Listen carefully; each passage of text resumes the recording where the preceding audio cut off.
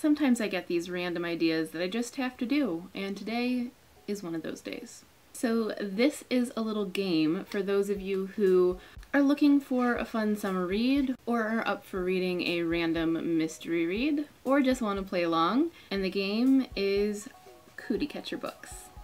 So for those of you who didn't play with Cootie Catchers when you were a kid, basically it's this little paper fortune teller that you do this with.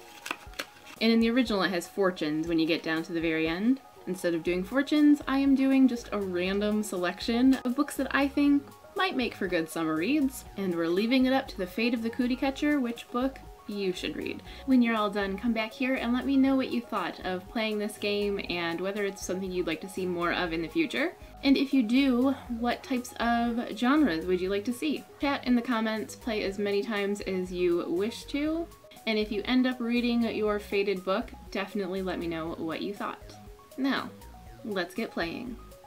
And the way this is going to work is everybody's going to start out right here on this round. I'm going to do the Cootie Catcher, you're going to pick your first choice, and you will click on that choice, which will take you to the next stage of the Cootie Catcher game. And from there, we'll get you to your summer read.